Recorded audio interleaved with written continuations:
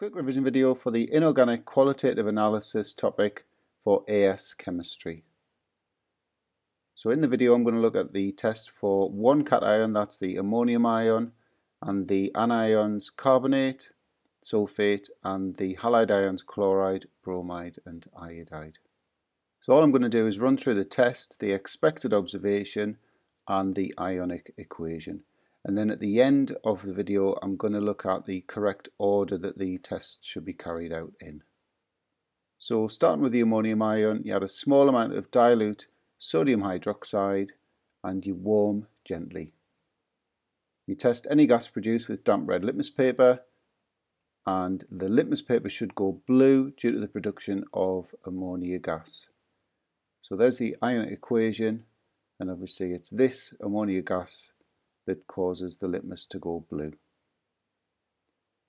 Carbonate ion now, so you add a small amount of dilute acid. I normally use nitric acid. The reaction should produce effervescence or bubbling due to the production of carbon dioxide gas, which you can bubble through lime water, which should go cloudy if you want to. And there's the ionic equation for that one. The sulfate ion, so you'd add a small amount of aqueous barium 2+ ions. So I will use barium nitrate solution. You can use barium chloride solution as long as there's barium ions present. It's going to work, but I would use that one because it's not going to contaminate the sample with chloride ions.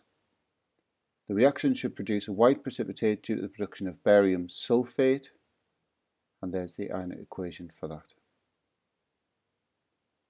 So moving on to the halide ions now, we'll start with the chloride ion. You add a small amount of dilute nitric acid first, and that's to remove any carbonate ions. We'll look at that in more detail when we look at the correct order of the tests. You then add a small amount of aqueous silver nitrate solution. And just to explain, if there were any carbonate ions present, so you don't remove them with the nitric acid first, you would get a precipitate of silver carbonate. And obviously that's going to give you a false positive.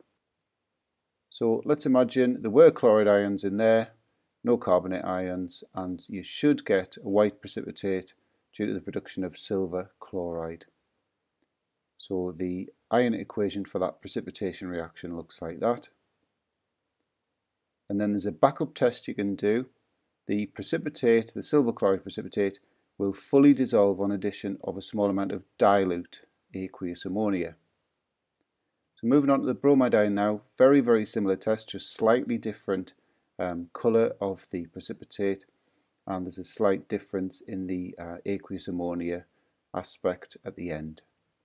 So same again, small amount of dilute nitric acid to remove any carbonate ions, add a small amount of silver nitrate solution, and there's a reminder that the carbonate ions would give that false positive silver carbonate precipitate. So the bromide ions should produce a cream precipitate, not white, but cream precipitate due to the production of silver bromide, and there's the ionic equation for that. So the aqueous ammonia test, the precipitate will partially dissolve if you use dilute aqueous ammonia, but it will fully dissolve if you add concentrated aqueous ammonia. And the last ion is the iodide ion, so very similar again.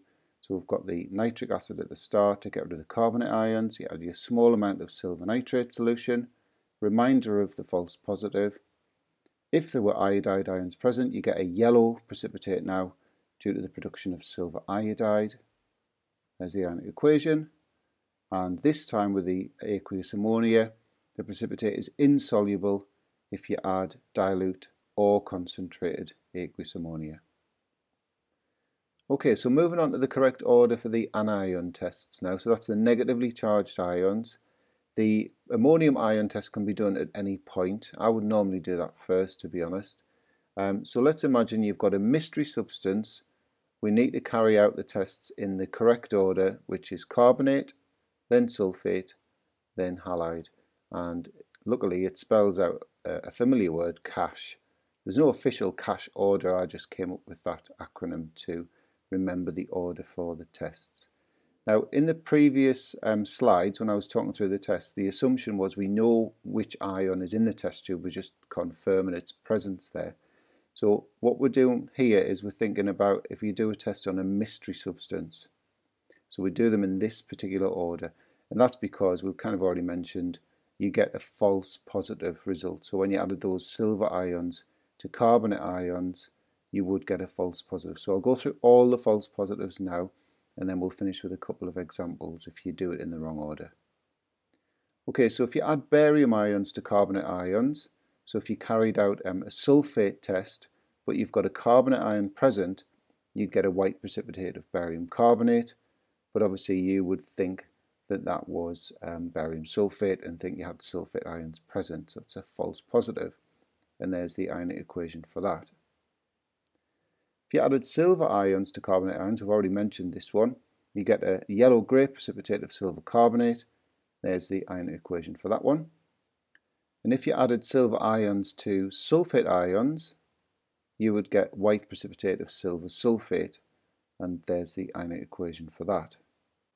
So we'll look at a couple of examples now. So let's suppose we've got a test tube and there's carbonate ions in there, but we don't know that they're carbonate ions, we've just got this mystery substance. And let's suppose the sulfate ion test was carried out first. So barium ions would have been added, and they'll have reacted with the carbonate ions, and you would have got barium carbonate solid. You got a white precipitate, and you would have thought that that meant that there were sulfate ions present, whereas in fact it's the carbonate ions that have caused the precipitate. Now let's suppose the halide ion test was carried out first. So you add silver ions, they're going to react with the carbonate ions, and you get that yellow-grey precipitate of silver carbonate, and that would make you think that you've got bromide or iodide ions in there due to the colour. So hopefully you can see from those two examples that it's really important to carry out the tests for the anions in the correct order. So carbonate, so you'd add your dilute acid. If you don't get any bubbling, you then move on to the sulfate ion test, so you'd add barium 2+ ions, and then if you don't get a white precipitate, you can move on to the halide ion test.